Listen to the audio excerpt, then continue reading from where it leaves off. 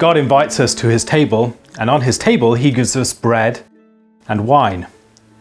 Bread is food that sustains the heart. It's food that gives us life and strength and enables us to act powerfully throughout the day. It's this food that you start the day with. Maybe for you it's your toast in the morning that you have with your breakfast, or some other form of basic food that gives you the strength to do your labor. At the end of the day, we celebrate with wine. Wine is a drink that we use to give us rest, to relax us, to give us a sense of peace as we wind down after a busy day's work. Now in the supper, in the celebration of communion, those two things come together. We have the alpha food, bread, and we have the omega food, wine. God gives us the food that we begin our labors with, and he gives us the drink that we end our labors with. And those two aspects of communion, I think, help us to understand something of what's going on and how it has relationship to our work more generally. Our week begins on Sunday. Sunday comes before 6 days of labor. And as we are propelled out onto the week, we are given bread. Bread to enable us to act with strength.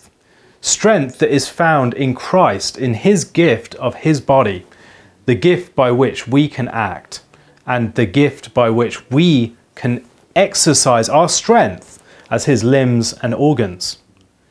We are given Christ's body so that we might act as Christ's body. As we gather together to celebrate communion, we're also looking back on a week. We're looking back and enjoying rest after completed labors. But yet, there's something more than that. It's not just looking back that we drink wine, it's looking forward.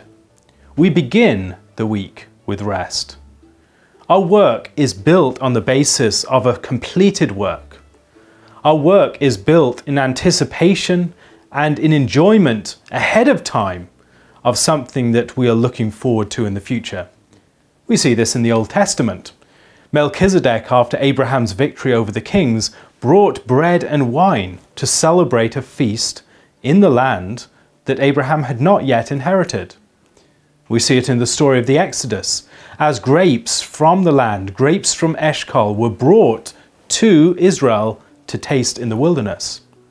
And in the same way, we have an anticipation of the final end of our work, given to us on the basis of Christ's completed work.